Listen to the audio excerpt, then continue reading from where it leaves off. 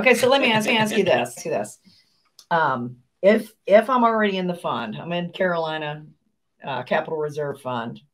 Can I take my money? Thank you for being in it. No. Can I take my money and switch it to this new one? The only people that are going to be able to redeem money and put it into that fund are people that have already on the list to redeem their money. Okay. Awesome. Mm-hmm. Okay. Otherwise, it's supposed to be for additional funds. Yeah, come up with some new stuff. Yeah. So I mean, yeah. And these are small offerings, so you're probably going to be limited with 10, 12 people. That's a great question. I was going to ask that question. How many people will I be sharing at 100,000 a piece? How many people be in this fund? We're going to have a max of probably 30 people max, but I don't think it'll be that many. I think, typically for something like this, we'll be somewhere between that 15 and 20. Yeah. Yeah. So it's, there are limited spots, hundreds, the minimum. The maximum is actually 1 million. So you can't put more than 1 million in. Just not that everyone would, but some people that have been asked that question. Yeah, absolutely. We, to control everything, we can't have too much allocated to one person. Right. Yeah. So the reason we wanted to talk about this particular launch and launches like it is because this gives, like we were saying earlier, this gives people excellent opportunity to diversify geographically, number one. Right. And then, there are syndication offerings where equity involved. And in those cases, when there's equity involved and you're getting a piece of the upside, it's always going to depend on whether there's upside or not. Yeah. But when you're in a debt offering, what you're getting is guaranteed. Yeah. So if there is no upside, it doesn't matter. The managers like us and the sponsor are the ones that are going to be taking the hit. We eat that. Yeah. You guys are guaranteed. We don't like that. Yeah. The way the waterfall is, if there's senior debt on that, which would be like the primary lender, which would be a bank or maybe a CMBS lender of some sort, they would be paid off first. Then next in line is all the investors into this syndication and their principal.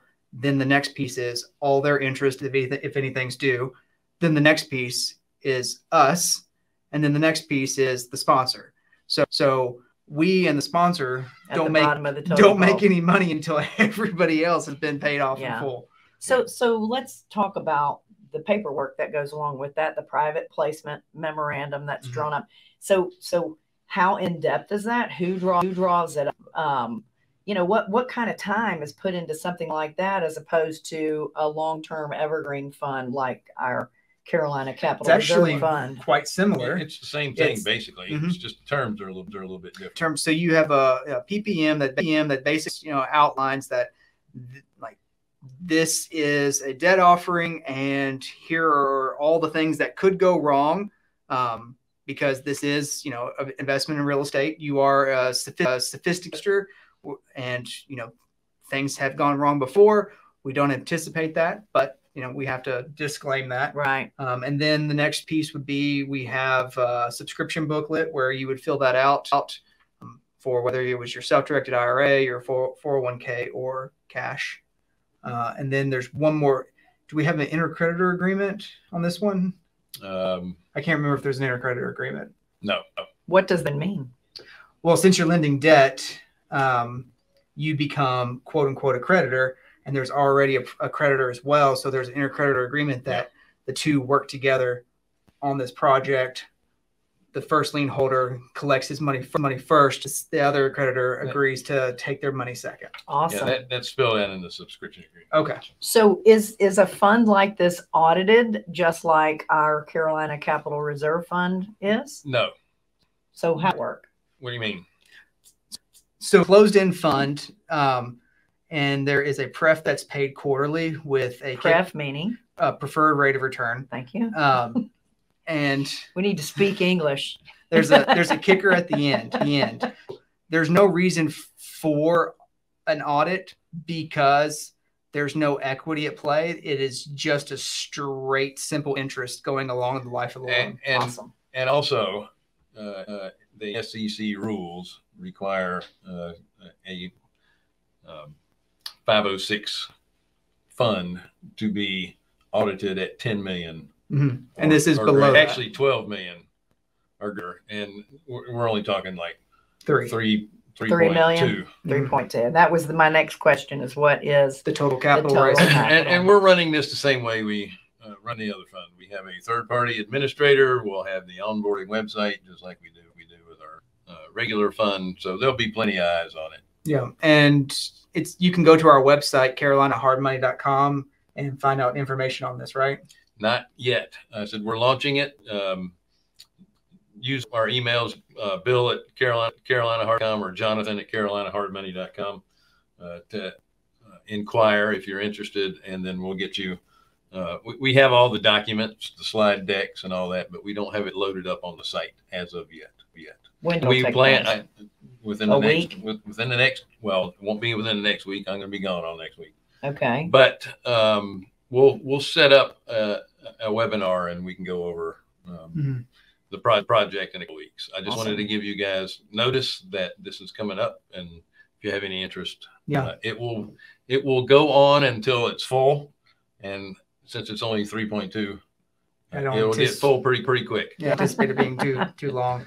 And then our next one we'll probably do the next raise in January on the senior living facility. That one's exciting too. That one's really exciting. That is a much smaller capital raise.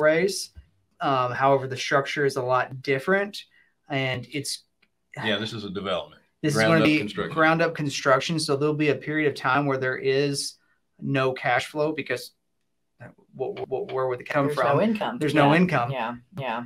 But once the income does come in, it accelerates quickly, and it is because of the lockup period. It was longer at 5 years plus the no income for about a year.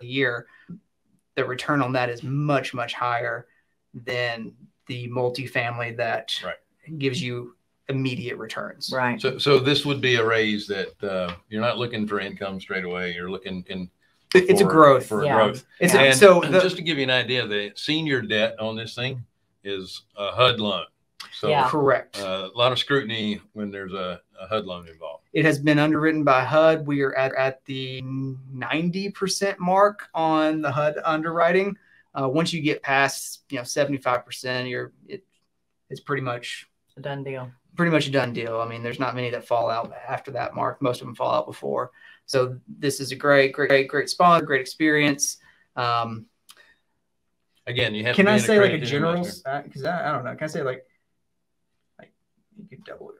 Well, let's. If you're an accredited, you can ask us for information, and we can give it to you individually. It's good. Yeah. You can, what you give out of one hand, you can get back in two. How's that? Okay. Secret code. Disclaimer. The disclaimer. Your mileage may vary. Nothing is guaranteed. Investing in any real estate deal is risky. You must employ your financial advisor and get your scruples. Planner. Get your scruples correct. Yeah, exactly. Anyway, it's. Did it scare you? You got a little nervous there. We'll have all the documentation necessary when the time comes. Yes, correct. But this is very exciting for us, and I hope for you guys going forward. There's again the plane hinged or the landscape. Yeah. On the plane. Yes. Yeah. Yes. And on the and some exciting stuff coming up. On the senior living, I personally sit on those calls every week with the development team, the engineering, the architect, everybody. And I've done that for the last 4 months. Yeah. You've been working hard on it. So, it is progressing very well. We anticipate that one's ready to roll probably February, and we'll probably start the cast in January. Awesome. Excellent. Yeah. Yay.